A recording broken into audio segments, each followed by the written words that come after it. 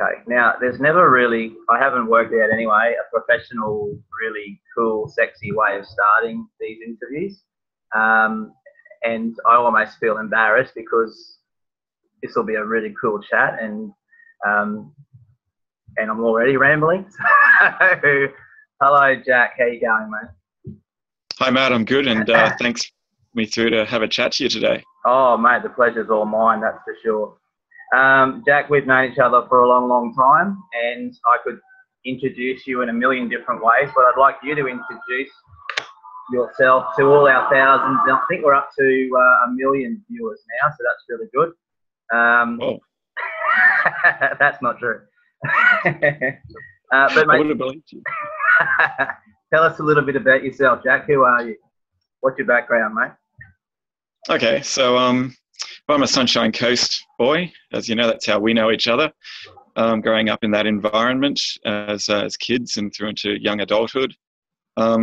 I guess with regards to our conversation today, the most important thing is what I've done as an adult, and I guess most recently I've been a microbiologist. I trained myself at university, doing an undergraduate degree, graduating with honours and progressing to a PhD in that field. And now after about 13 years, working in various capacities in that sort of environment, I've just recently, the last couple of years, made a change to study medicine and take a new career path. So that's kind of me in a nutshell, at least from a career perspective. Yeah. Sure. Now, where I am today is at the University of the Sunshine Coast. Jack, have you ever been to the University of the Sunshine Coast? I was the second year of science to go through that university. So Wow. I was part of it from its very early days. And that's also where I did my PhD, and it's where I did the majority of my my research and teaching and other university-oriented work activities. So yeah, I spent many years at that university. And many nights too. Yes, definitely. Yeah, some late nights there. Exactly.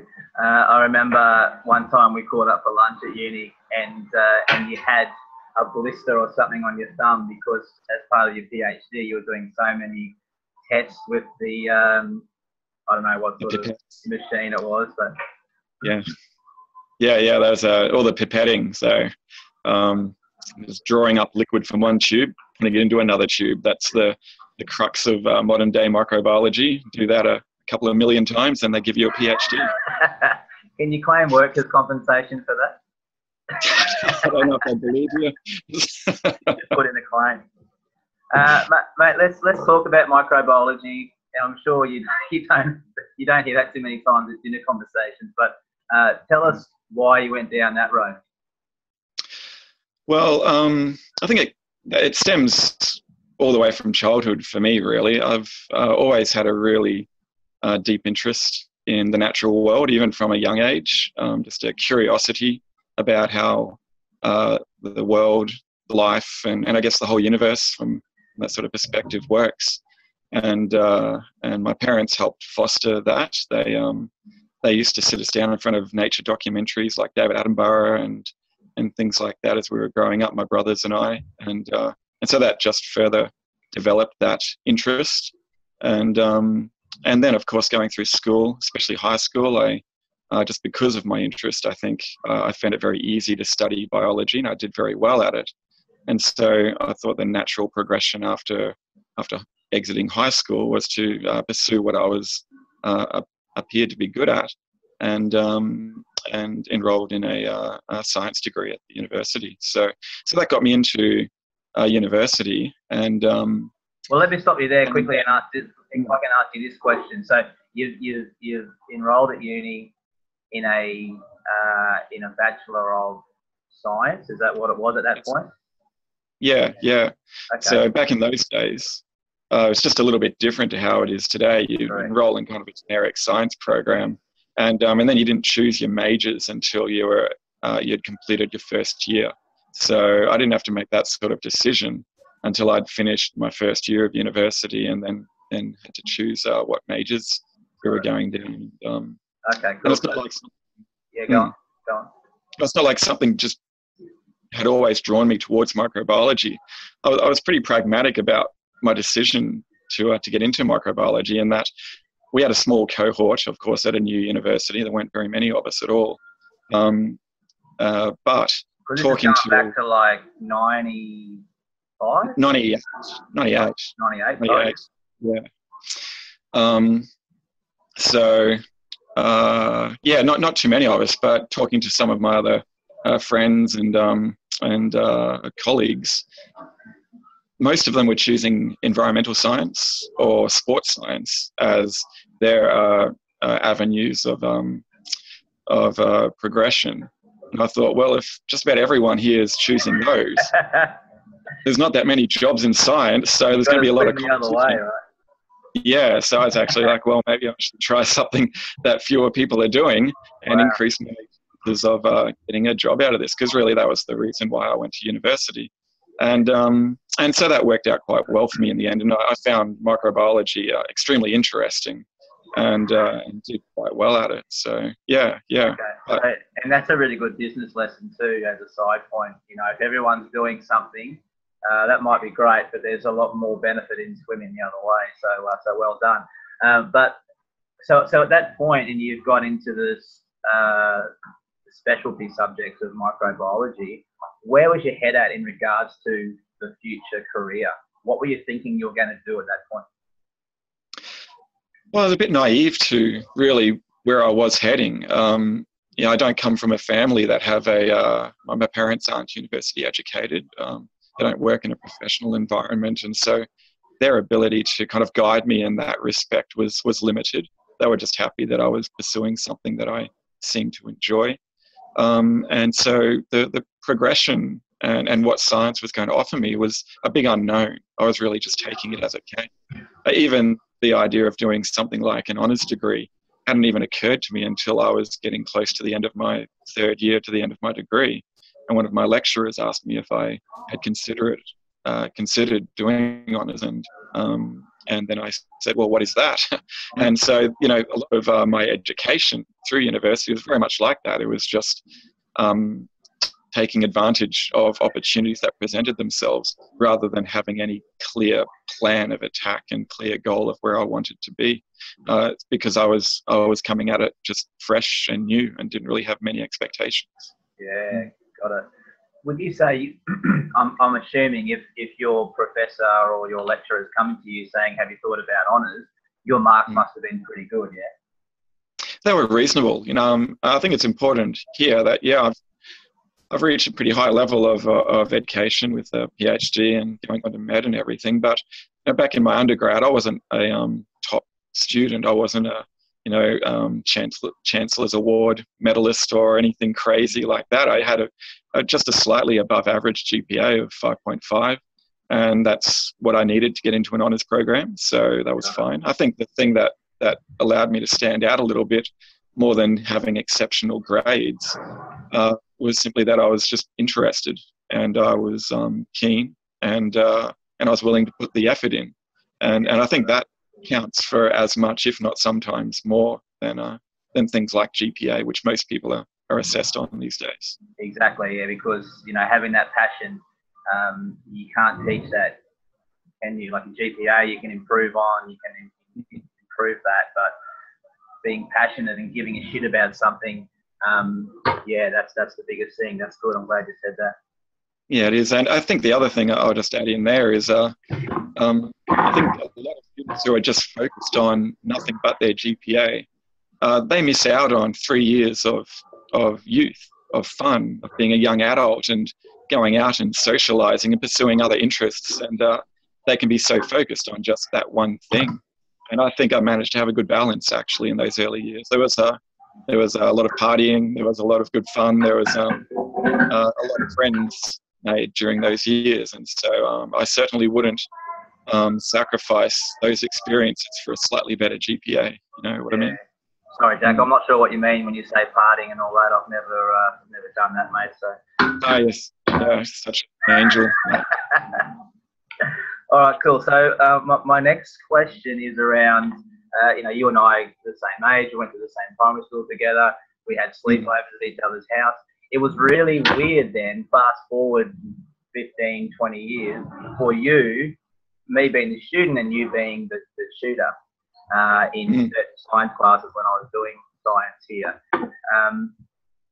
My question is, did you enjoy that? Did you enjoy the tutoring side of it, the presenting side of it? Yeah, absolutely. In fact, looking back at my years in academia, it's the teaching that I enjoyed the most, actually. Research itself, working in a laboratory, can be a little bit isolating sometimes. You're just working in your own space, doing your own thing, thinking about your own things. But when you're teaching, you're interacting with others, and more than that, I really enjoyed trying to impart the things that I've learned onto my students. And I remember the difficulties that I had grasping some of the concepts that need to learn into a science degree. And I really enjoyed coming up with ways to make that process a little bit easier for students, to give them some hints on how to study effectively, to give them some hints on how to just grapple with concepts in a logical way that doesn't make them too frightening, especially some of the more difficult ones when you first come across them. And for me, one of the most satisfying things was helping students who were struggling with some of the concepts through to a point where you just see the light bulb come on. They realized how it worked or whatever the concept was, and you could see that understanding, and that was very satisfying for me to reach that goal with a student. Yeah. With at the end of each term, the students have to submit some sort of feedback form as to what they thought of the course and the tutor and stuff like that. What sort of feedback did you get, Jack? Was it positive? Yeah, I had very good feedback with my years in teaching. The formative submissions that they had to provide, the feedback to the university, it was usually ranked out of 5, and I consistently had anywhere from 4 to 5 for some subjects. So I think I gave it 6. It's a little biased, but you might have skewed that one, Matt. But I think I had good feedback from students, and I think more importantly, I had good feedback from my other academic colleagues about the way that I approached my teaching and handled classrooms and lectures, and that was I think when a colleague who's looking at it from that perspective is able to give you that positive feedback on how you're doing at your job, that's a real indication that you're doing something right then. But another interesting story I have, actually, I was out one night. This was quite a while ago, but I met one of my former students just out on the town one night, and they came up to me and they said, they had finished university at this stage, and they said, the only thing that I remember out of my entire degree is the subject you taught me. And so, I thought, well, I must have definitely done something all right if that was the case. So, yeah. Or it was so bad that that's all you remember. It could have been so traumatizing that they'll never unlive it. I'm sure it's the former, mate. Are you sure this person wasn't drunk or trying to pick you up? Well, it was a male, so I hope they weren't trying to pick me up, just from my perspective. And they were definitely drunk though. So. Yeah. No, I'm sure it was all good.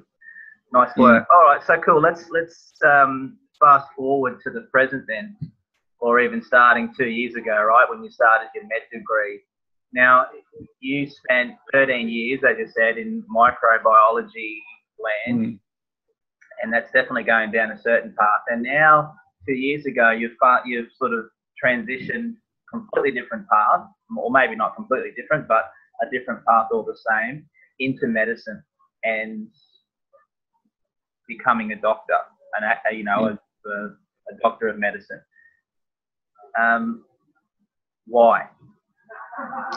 It's a simple question, but it's actually quite a difficult answer, fairly convoluted, because for quite a number of reasons, which is what makes it complicated. But I think firstly, it's important for me to just outline that I wasn't only in microbiology for those 13 years in the academic environment. I spent a long time on my PhD, and it was a problematic PhD. There were lots of technical issues with the equipment I was using, and We had contamination problems, which set me back by huge amounts of time, and lots of funding had to be spent to get things back on track. So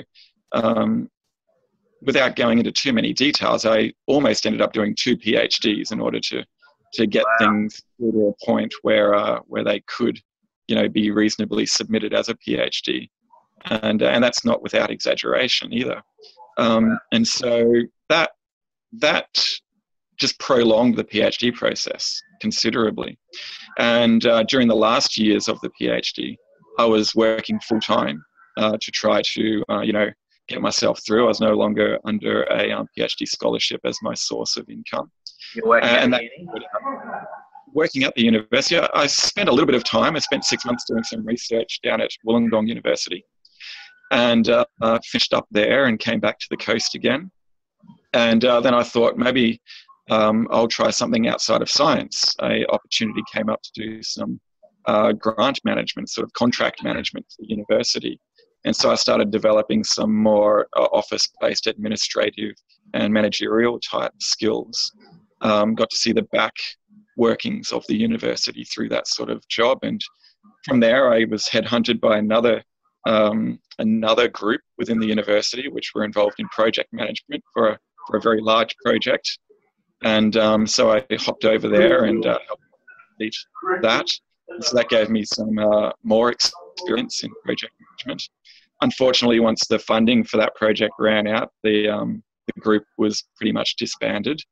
And so then I hopped over and worked with the head of school for science as a jack of all trades, really. I was a writer for him. I helped them win awards for teaching that was being done within the faculty and also other areas of the university. Helped them win grants for extra facilities at the university, and provided, I guess, general advice. So it was just this wasn't a clear job description for that. They just needed someone who could jump in and fill holes and gaps that were required, and so that gave me a lot of very varied experience. And the fact that the head of school trusted me with doing those sorts of things was quite a compliment for me. You were the jack of all trades, pardon the pun. Exactly. Yeah.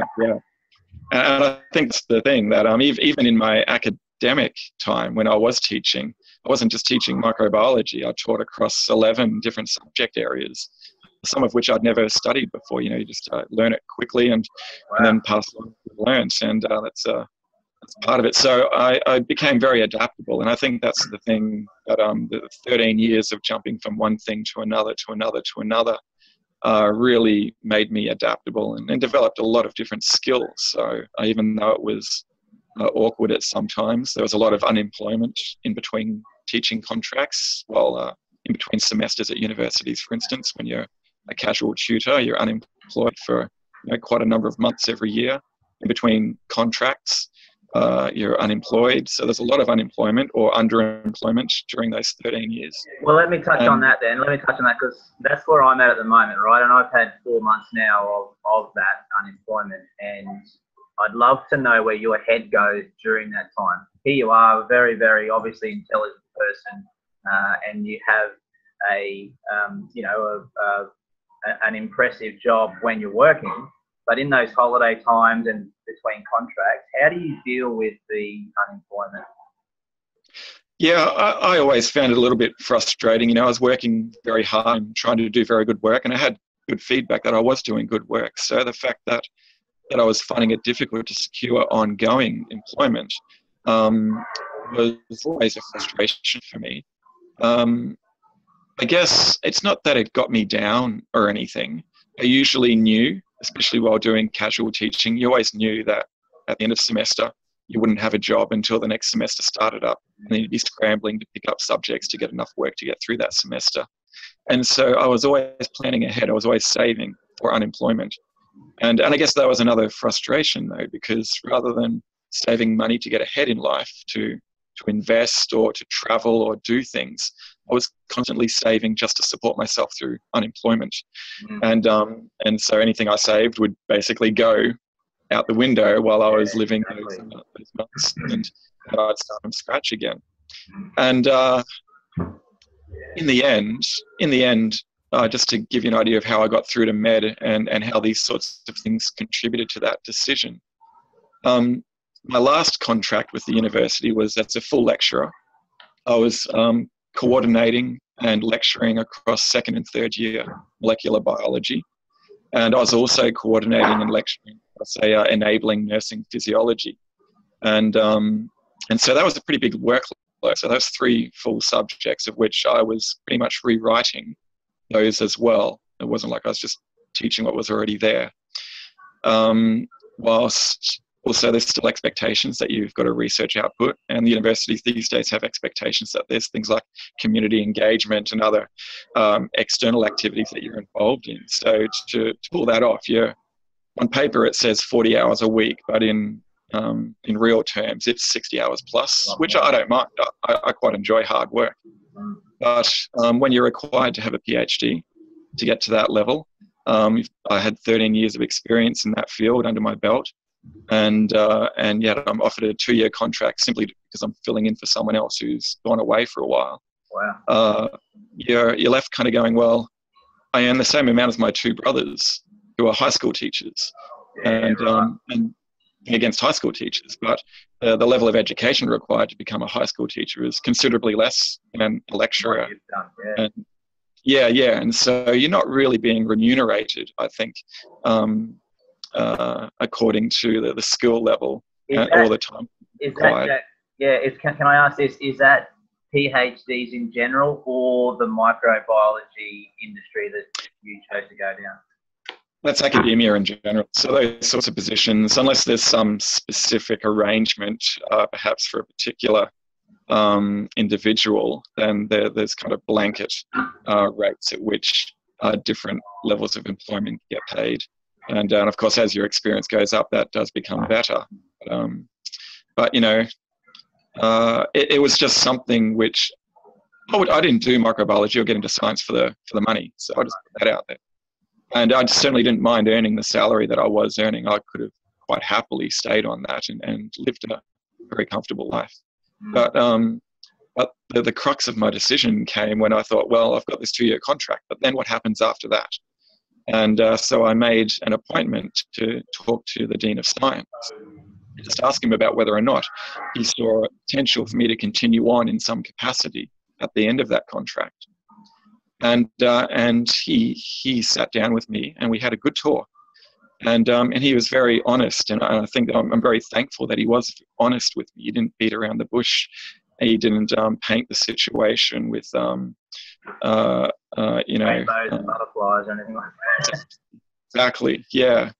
But he was very complimentary though at the same time. So almost in his exact words, because I remember quite clearly, he said to me, Jack, I've heard a lot about you, because we hadn't officially met really at this stage. And he said, everything that I've heard about you, if I repeated to you, would make you blush. And so that's quite a compliment coming from the Dean of Science. And he said, but when it comes to employment at the university, we have to advertise. And the criteria that we're looking at is the number of research publications that our candidates have. And I've got some publications, but certainly not a great many. Compared to others out there, yeah. That's right. And it would be very easy if that's the primary criteria for someone else to pick me post. And I thought, well, here's someone who's just told me that I do excellent work for the university.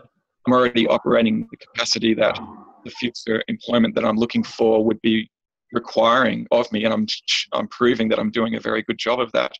And yet, despite the fact that my boss essentially has a capable, educated, hardworking employee who's proven himself, all they would need is some with just a few extra publications.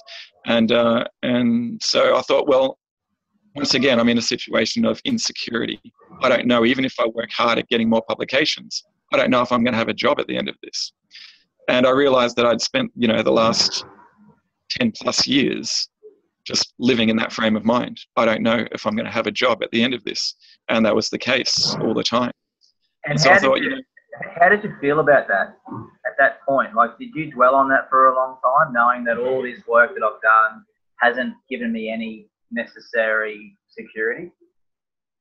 I think all scientists, because of course I work mostly with the scientists of the university. It dwells on all scientists' minds these days, because it's not just unique to me. Most of my friends who have PhDs are struggling with the same issues of short-term contracts as the nature of their employment. Often those contracts are reliant on successfully getting research funding, which is highly competitive. I have one friend who, his wife is a PhD as well as him. They've got a young family and he missed out on his last round of funding and the university said, thanks, bye. Wow. And so he's out unemployed. His wife, I'm not sure, she's only part-time employed. He's trying to raise a family and they're relying on him and he's under a lot of pressure. And so he's opened up a restaurant, to fill that gap. And I've got another friend who has a PhD who works at a roadhouse, another friend who has a PhD who works as a checkout chick at W. I met a guy at a social event. He had a PhD in communication. He worked at Dan Murphy's. And, there's a lot of highly educated people, not just in science, but across many different areas who there's not a lot for you after you've got a PhD. There's just not the jobs for it. And yet there's an awful lot of PhD graduates there now, far more than there are jobs.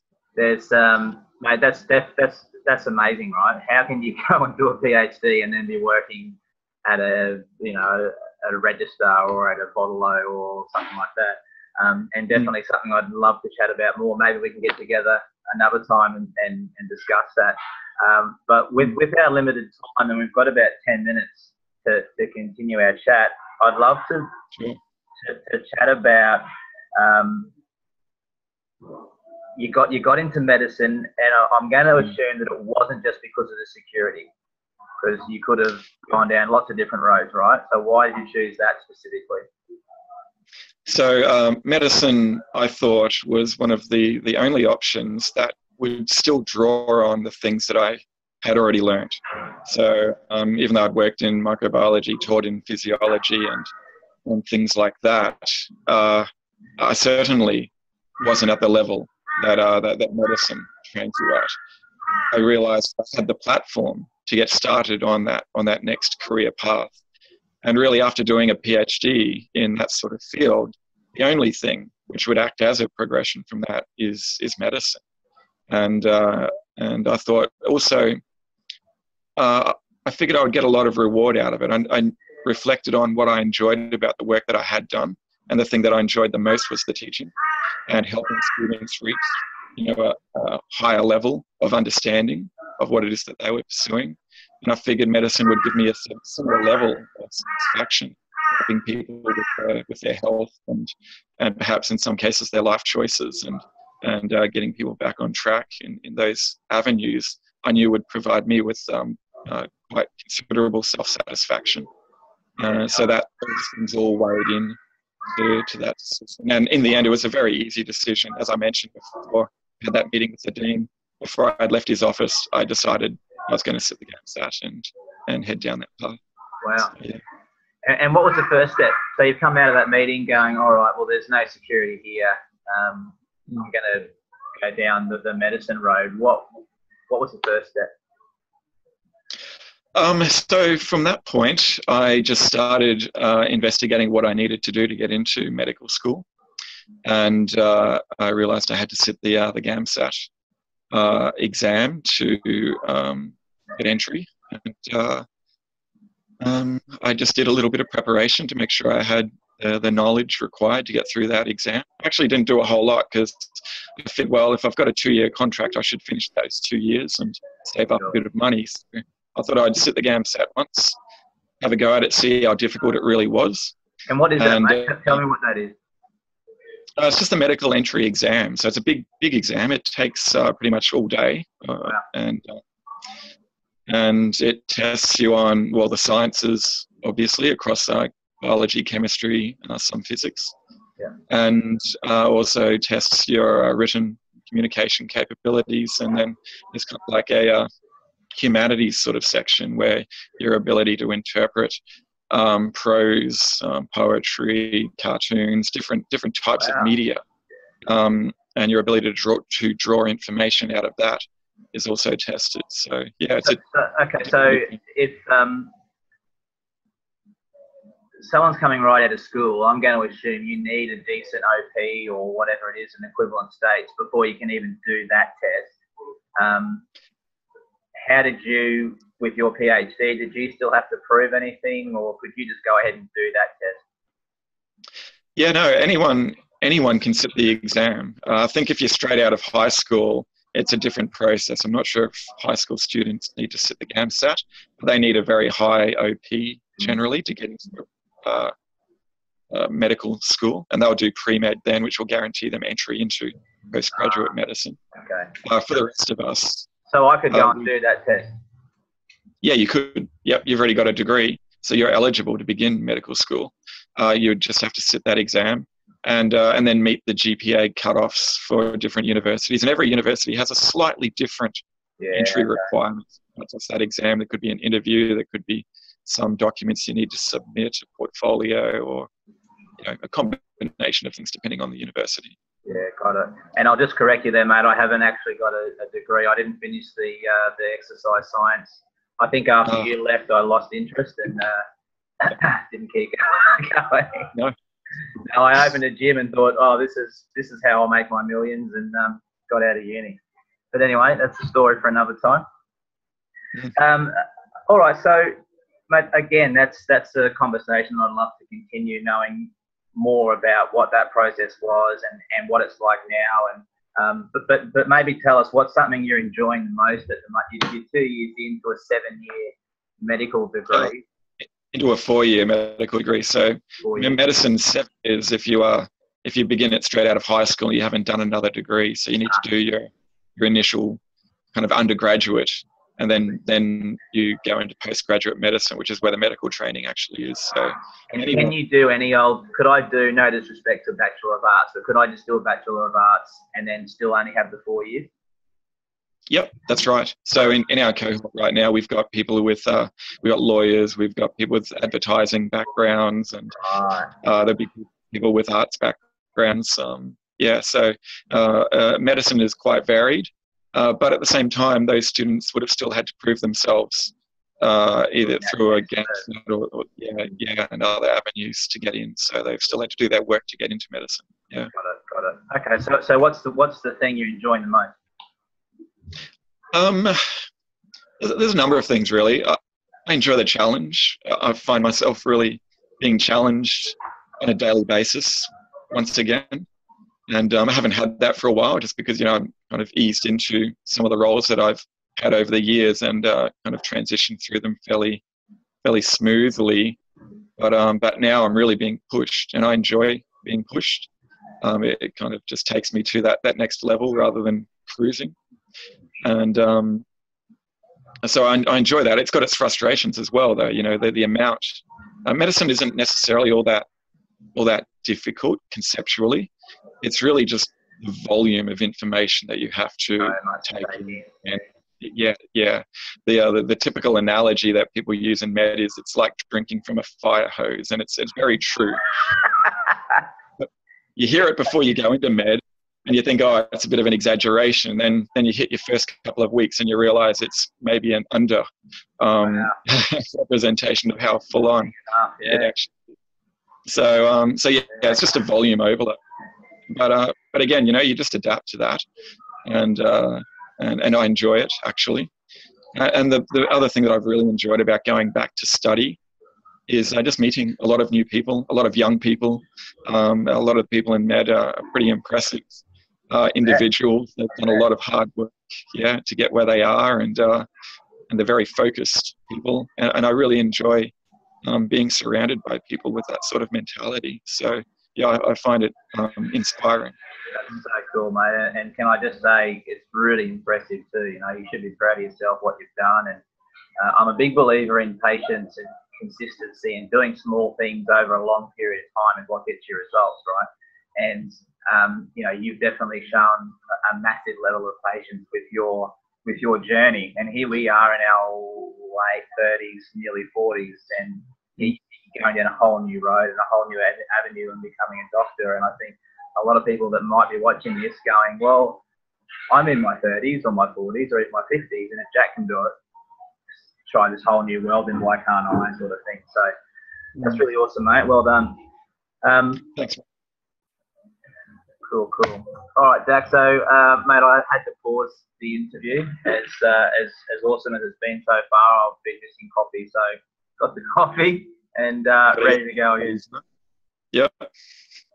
Cool, mate. Cool. So, my next question for you is, and we're getting a bit deep here, but they're the best conversations to have. I don't like small talk. I like big talk, and this is definitely a good example of that. So, mate, tell us a little bit about your life philosophy.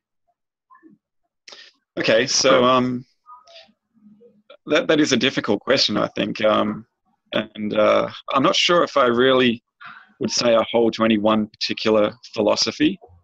And when thinking about it, I would say that I approach life maybe from more of what I would call a values perspective, rather than a philosophical one.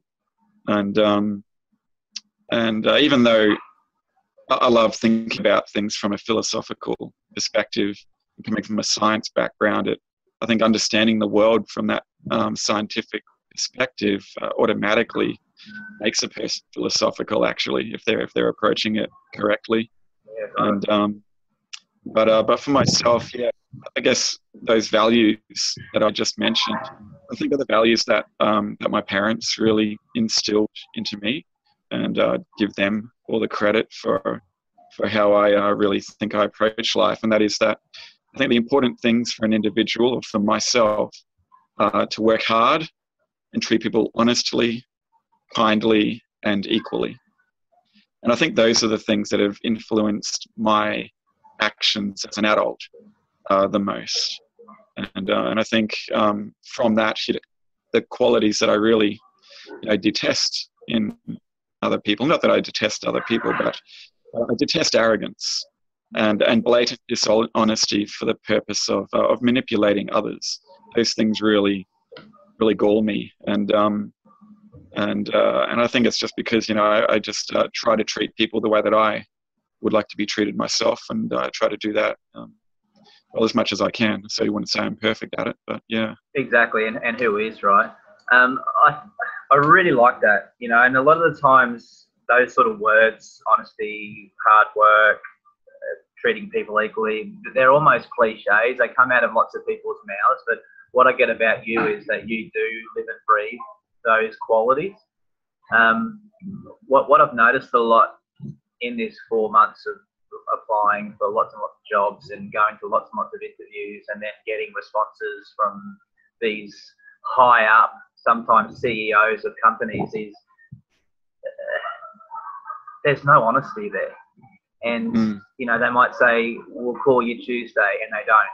And, we'd love to give you the job, but we're not going to because of X, Y, and Z.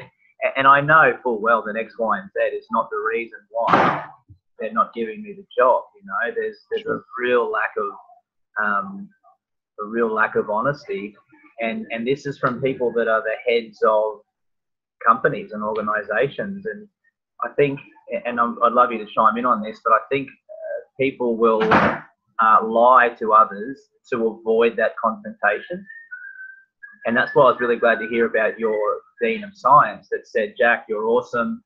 We'd love to have you, but at the end of the day, that's not going to happen, And you have more respect for that guy, right? Even though he didn't tell you what you wanted to hear. That's right. And he could have led me down the garden path, and I could have ended up being in a situation where I wasn't prepared to make decisions that I have made, simply because, it was I was pounced on by unemployment once again, rather than being prepared for it. And no, I do appreciate that, and it allowed me to be decisive myself as a result of getting the correct information at the time. But I think also just going to what you were saying before. About people, especially I guess people in positions of power or supposed power, these CEOs that you mentioned and everything. I think quite often the dishonesty coming from that sort of behaviour is even just because they're afraid of confrontation. It's more that they're just interested in themselves, and they're not interested in the well-being of the people around them, or maybe not. I don't know these people individually, but I think quite often you see this sort of behaviour, and in those sorts of individuals. And I think that's a big problem these days, is that we see too many people who are very self-serving, and a modern day society encourages it. Capitalism encourages it. And I think when you put others, sometimes, not all the time, we still have to look after ourselves, but putting others before yourself, or at least equally to yourself, I think benefits all, including ourselves, when we do that. Yeah. And that's the funny thing, isn't it? When we put others first, we're actually in the long term going to benefit from that. Mm. You know, it's the law of reciprocation. What you give out, you're going to get back, sometimes tenfold, right? Yeah. And you know, I think to add to your values, I'm just going to own your values for 5 seconds. To add to those, I would say integrity, which is just doing what you said you were going to do. And like you said before, we're human. We're not always able to do that. But yeah, and I agree with that, Matt. You know, it also it allows people to then trust you as well. You know, they know that if you say you're going to do something or behave in a particular way, that they can count on you doing that. And when you demonstrate yourself as having that sort of integrity, as you put it, you know, opportunities are going to come your way. People are going to feel that they can trust you, that they can put you in a position of responsibility, of care, or whatever it might be, and not have to worry about your capacity to do what it is that you have suggested you're intending to do. Exactly. And at the same time too, I don't think, well, it's true, right? We're not always going to deliver positive, good news, but like your Dean of Science and like so many other people out there, sometimes you have to deliver news that's not so positive, and you can't shy away from that. You know, you just have to say, Jack, you're not going to like what I'm going to say. I think you're awesome and you're an asset to our company, but you're not going to have a job at that after 2 years. Mm. Instead of going, yeah, Jack, it'll be cool, you know, and that just being nice. And I hate that word nice, because this is a good example of it. You know, people are nice instead of being honest sometimes. Yeah. Well, from that perspective, the nicest thing that the dean could have done for me at that time was be honest with me, because that allowed me to make the right decisions for my life. And so even though maybe the honest truth doesn't seem nice sometimes, and it's not always what people want to hear, that's for certain, but at least we can make accurate decisions based on that information then, rather than being caught out later on down the track. So exactly. Yeah. Let's not go down that road, because I'll talk all day about that sort of stuff. But what I do want to know, and I guess we are starting to talk about world problems, but what's one or two world problems that you notice, that you see? I think one of the biggest issues at the moment, and many of the problems that we're seeing stem from this issue, and it's the issue of overpopulation worldwide. I think that's one of the biggest issues facing humanity, the world as a whole, not just humanity. You know, all the species that live on this planet are being affected by this issue, and it's what is contributing towards, you know, resource depletion, habitat destruction, and loss of species diversity all throughout the world. Yeah, I think that we have to be just honest that the world provides us with finite resources, not infinite resources, and that we are a species of animal that lives on this planet, and we are growing beyond the population size that our resources can sustainably provide for. And given that we understand this now with modern science and just the education levels that the general person have these days, and the awareness of the world that we all have, I think we need to be using that information to make important decisions. And I think this comes down to things like family planning, informed family planning. You know, do we need to have 3, 4, 5 children necessarily in the modern world, whereas maybe just 1 or 2, just to replace ourselves rather than to add further to the population, might be a more perhaps responsible way of approaching families now that the human population is reaching the above 7 billion point. So we're only going to see more issues come from it as we go ahead. Okay, so awesome topic, right? Awesome topic. I'm going to need 4 more coffees to chat about it. In Australia, we've got about 22 million people. And in the scheme of things, big country, big land surface, but small amount of people comparative to other countries, right? Yeah. Will we see the sort of issues that you're talking about? Yeah, absolutely. I mean, we're already, we're seeing issues to do with the loss of biodiversity as a result of habitat fragmentation. And even though we don't think, it's not going to affect us individually, but as our ecosystems degrade in their health, then the entire environment that those ecosystems support, which really we have to start thinking of as a global environment now, is going to be affected.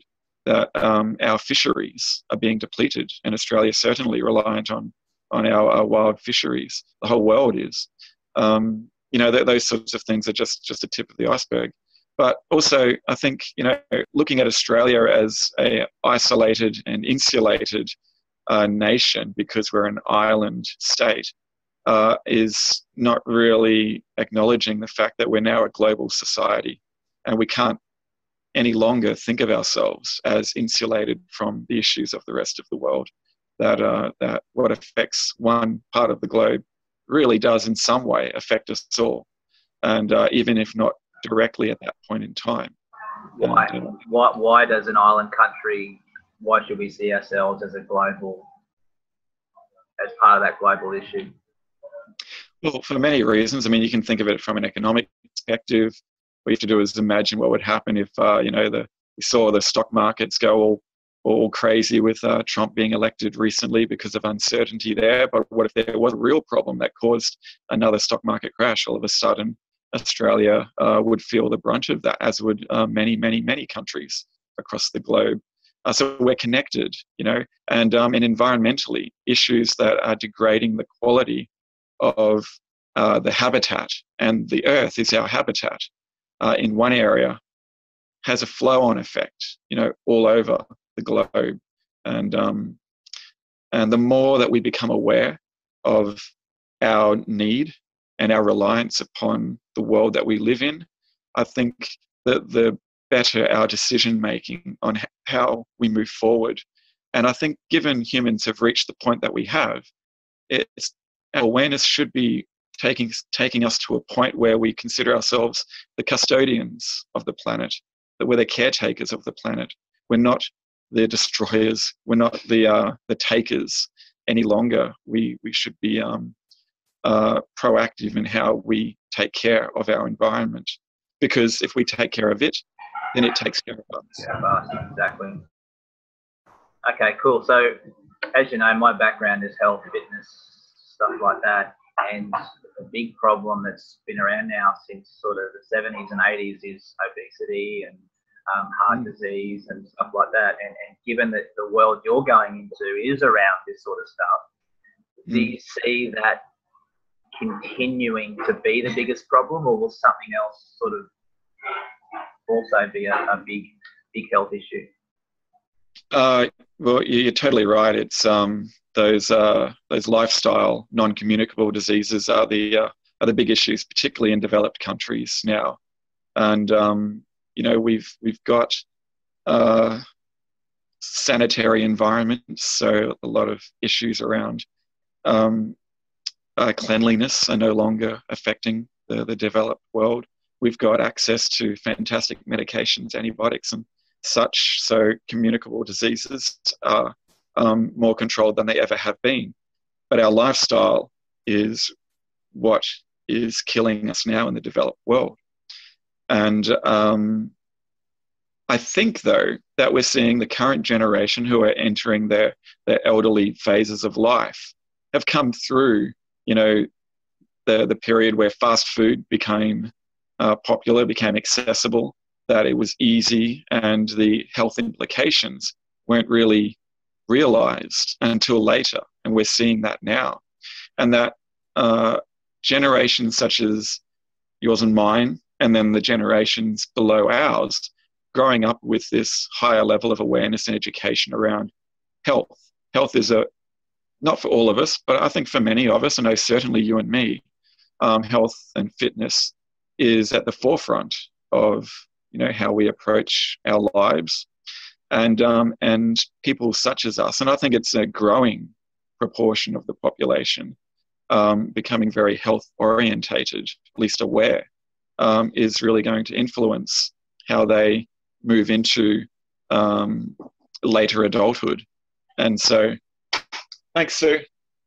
Sorry, just got some mail. You have to edit that one out. And so, it's.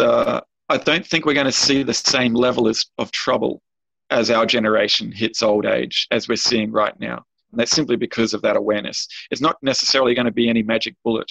Maybe there might be a few medical advances that will help with the treatment of these problems, but ultimately they're lifestyle problems. And it's simply awareness, education, and then just being proactive enough to do something about it that will help prevent us from suffering those necessarily. 100%. Like, okay, awareness, I don't necessarily agree with. Knowledge, definitely not. Why? Because we know what to do now, right? Get off your ass, stop eating shit. Everyone knows what to do. That's not the issue. But the last thing you said there around being proactive, and I think it's about not even having a choice, but just to do it. Because as humans, we're lazy. As humans, we like to make excuses for stuff. And if I can have a Big Mac or I can have a salad roll, most people are going to go for the Big Mac, right? Mm.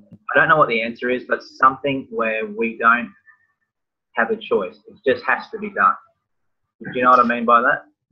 I know what you mean. Although I'll just add that it's surprising once you start working a little bit with people who are dealing with these issues. It's actually very surprising how many people, you and I are aware of it. So we think, there's got to be a lot of people who are keenly aware of what they need to do and what's good for them and what's bad for them. But it's surprising how many people just aren't aware of what is good for them and what is. And so I think I think awareness at this point in time is important, and that education around these issues is important because it will increase the number of people who are able to make, the right decisions. And at the moment, a lot of people just don't know what decisions to make because they haven't been brought up with families who instilled those ways of thinking into them. Maybe they're not exposing themselves to the right media to get that sort of that knowledge and that understanding. There's probably many, many, many reasons which contribute to it, but it is definitely an issue which I think greater awareness, greater knowledge will make a very big difference to the future generations. Exactly right, mate. And knowing you and the journey that you're on, I'm sure you'll definitely make a big dent in that issue. Can you hear me all right? There's someone grinding in the background. Yeah. I was just going to say there's a bit of background noise there, but I can hear you. Okay, cool. Mate, we better start wrapping this up because you're an important person and you've got stuff to do. My last question is, where do you see yourself in 20 years?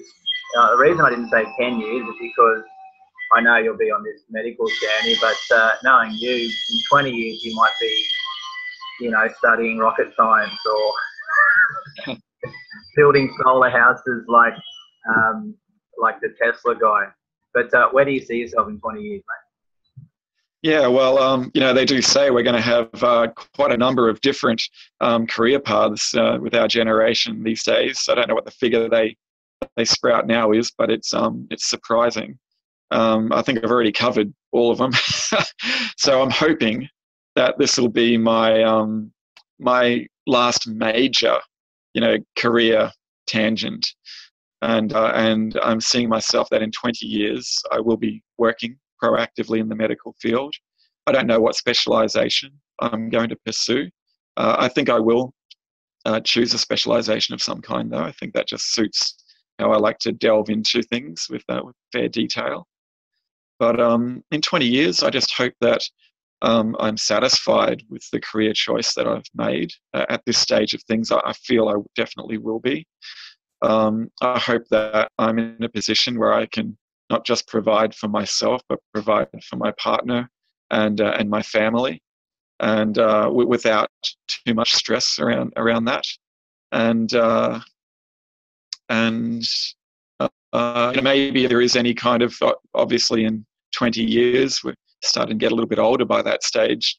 It could be that maybe after I've got a decade or two of knowledge in medicine under my belt, I might move back into the teaching arena and start trying to pass that knowledge on to new doctors coming through. Yeah, nice. That could be, yeah. But yeah, that's my hope. I'm hoping the career that I'm setting myself up for now is the career that will last me out. And Matt, by that stage, you'll be 50 something, and so will I. So I'm not really rubbing that in, but you'll have some money too to finally start throwing around after so many years of study. I sure hope so. Like I said before, I'm not following the money, but certainly medicine takes, even just med school, typical week is 60 to 80 hours of study just to barely keep up. Before exams, it's over 100 hours a week, and from all I'm hearing, once we get out there working, it's approximately the same, and only harder. and so there's an awful lot of work that goes into it, and I do hope that the remuneration for that work and that commitment is reasonable, and I hope that I can just start exploring some of the other things in life as a result of having a decent and reliable income. Exactly. So yeah, I'm much looking forward to it. Let's definitely have another chat when you get to that point and you are experiencing all these new things. Mate, yeah, absolutely. Time today, it's been awesome. I've got another 3 or 4 topics for our chats in the future. But mate, thanks for your time, and let's catch up again soon. Yeah, thanks, Matt. Thanks for inviting me, and I really appreciate it. It's good to talk to you. My pleasure, mate.